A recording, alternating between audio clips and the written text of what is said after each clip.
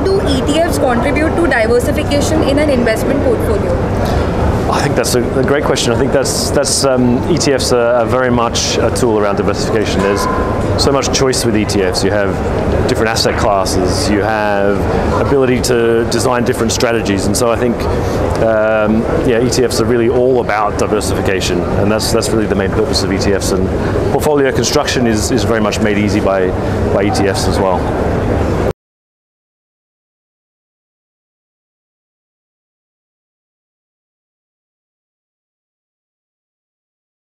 Mutual fund investments are subject to market risks.